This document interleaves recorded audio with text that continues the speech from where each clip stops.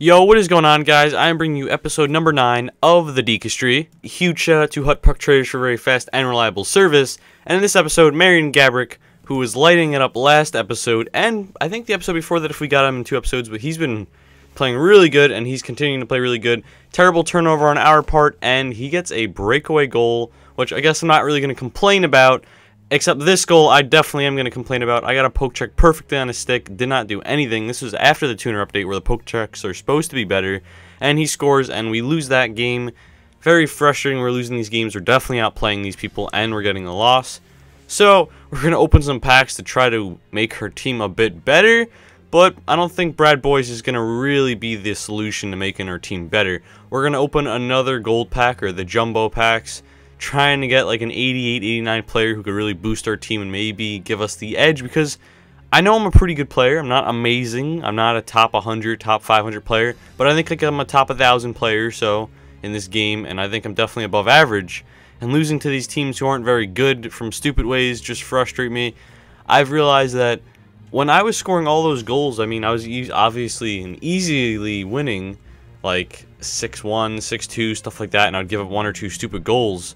And I'm still giving up 1 or 2 stupid goals a game, but now I can't score all of a sudden. It makes no sense. It's very frustrating. I know the tuner update changed the goalies around, but when the tuner update first came back, I think I scored 6 goals and 5 goals in the 2 games, and then now I'm just having a terrible time scoring, and it's very frustrating because I can't create any offense, and I'll give up 1 random breakaway or 1 random thing, and then that'll be it. I'll get like 18 shots to 5, and I'll lose the game 1-0 or 2-1, something like that. Very frustrating. We decided to open one of these bronze packs because there was a team of the week out, so people were saying they were pulling them and how good they were. They were terrible for me, those bronze packs. Well, not terrible, not very good. And then we opened some of the mega packs, which if you guys watch a mega pack video, sadly you've already seen this, but I decided that not everyone's going to want to watch my mega pack video, and that I should include it in here as well. So if you've already seen the mega pack and you don't want to rewatch it again, you could skip like a minute or no, just 2 minutes I believe, and then otherwise I'm going to be showing you guys the mega packs because I know people are going to be interested in seeing what exactly all the things I'm doing for the Dekestry. As you see, this mega pack we do pull a Brody, but not too good. Boosted him up and quick sold him for like 8k, but definitely not too good of a pull. This pack we maybe got like 14k out of, and we spent 35k, so not a good proportion. And we also spent some real money on these packs because apparently people were pulling some great stuff, and our best pull so far is Mike Richards, who goes for 9k. So pretty frustrating considering how a lot of the pulls I've seen people get, like usually on Twitter for example or other videos, every 2 packs they'll pull an 88 or an 89, and I'm sitting here pulling like the worst 88 you could pull, and I've opened like 3 of them already. And we're going to open another one, and as you can see in this pack, we pull absolutely nothing. It's just very frustrating. I honestly don't know why I kept spending coins and money on these packs because they were terrible. But I just kept doing it for A, the sake of making it entertaining, and B, I was like, well, if I keep getting bad stuff, eventually I got to get something good, right? Like a 90 overall. Like if I spent all my coins and maybe like the $18 or $12 I spent on these, I mean, I've got to at least get like a player worth like 100k or so, right? But as you can keep seeing, I mean, we're not getting anything at all. There's nothing even like of any value. And then I saw this Oilers arena, and I was like 50k almost. Wow, okay, that's perfect. That's basically like, that makes up for it. Except the great thing is, and by great thing, it's like terrible thing, the prices of that arena anyway dropped tremendously. I only ended up selling it for 9k. And I put it up like 8 or 9 times, and it just wouldn't sell. I tried 50k, 30k, like 15k, wouldn't sell. I think I sold it for 9 or 10k, and it just wasn't really good.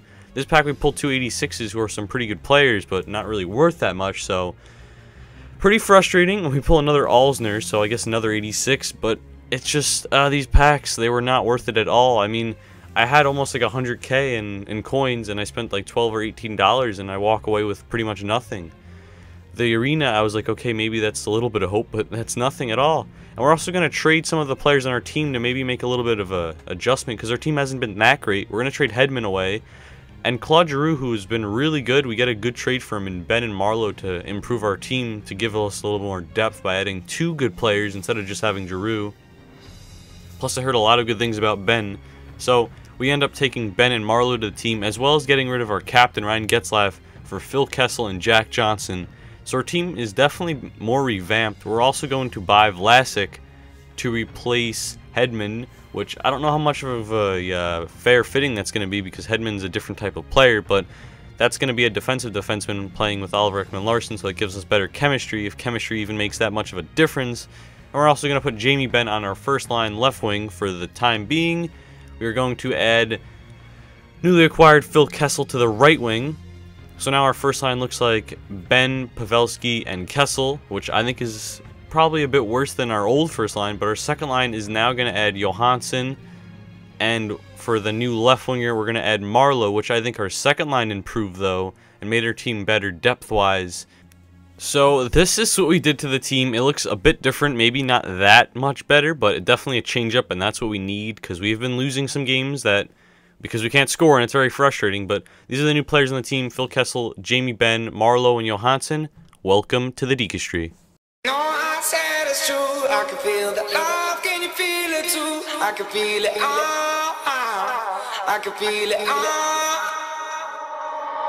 No, I said it's true. I can feel the love. Can you feel it too? I can feel it. I can feel it. And I ain't slept at home, not trying to be left alone. I'm waking up every morning to a metronome. With no alarm clock, I don't gotta set my phone. You know the bar stops selling alcohol after 2 a.m. You no longer in New York City, it's just you and them. And the people who fucking with me, I say they travel the world. I'm about to cover some distances, and I'm just trying to prove to y'all what the difference is. So when you love what you're doing and then you're missing it, I'ma send y'all regards. Few postcards up in the mail. Jean-Luc, I never fail. This is new wave rap, we never going to jail, cause all I wanna do is drink wine and make babies. You ain't ever had a sick line, Wayne Brady. Let me kick rhymes, y'all can kick rocks like bar with a body, bang to bang. No, I said it's true. I can feel the love. Can you feel it too? I can feel it. I can feel it. No, I said it's true. I can feel the love. Can you feel it too? I can feel it. I can feel it. Yeah, so let the good kids be a little bad, let them stay out the night. They selling the El Rey out, feeling like King Charles, partying like Harry. Girl, easy nights, you sorry you got married. Well, single women like room service and take out. So what we make out, I'm so short, I'm Jay Wow. I'm running around the base now, just trying to get my face down. You got a body, let me work it like I'm based out. So shouts to base God, we cooking in this. Top 10 on Billboard, now they looking at this. I haven't found success, and told me success sucks, but I found the best fans. You phony should fess up, cause you ain't touching them. After making a pretty big change up by including 5 new players to the Dekestry, we move into this game. Phil Kessel gives it to Travis Zajac, and Travis Zajac would give us a nice little goal right there. Again, Phil Kessel is randomly number 18, but I guess YOLO, he's been that number forever. And again, a terrible goal we gave up. It just makes no sense. We randomly kicked it in our own net. Very frustrating. But we do get a breakaway, and we go bar down. What a nice goal. And again, no other than Marian Gaborik, who always seems to get breakaways and always seems to get goals. And another little breakaway, and that would be a penalty shot with 48 seconds. Excuse my French. We get a breakaway, penalty shot, whatever you want to call it, and we would go again, backhand, bar down.